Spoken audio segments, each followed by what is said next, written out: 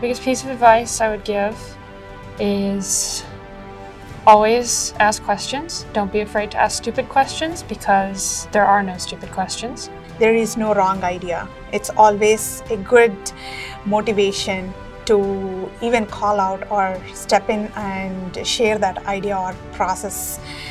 Do not hesitate to share your mind, to speak up, to tell what you know, because actually you are an expert and people count on you.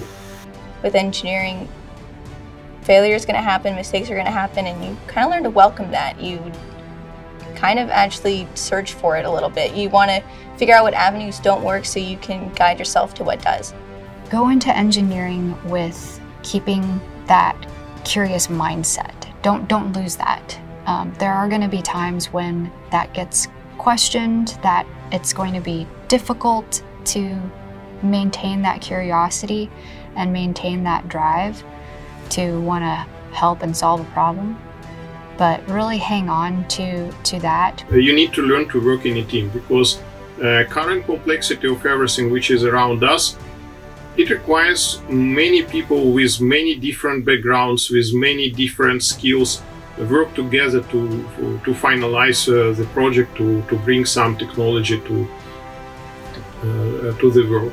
This is Navina Vemalapalli. I'm an engineer at Fluke. My name is Han Tran, and I'm an engineer at Fluke. My name is Alexander Bardakov, and I'm an engineer at Fluke. Jessica Woods, and I'm an engineer at Fluke.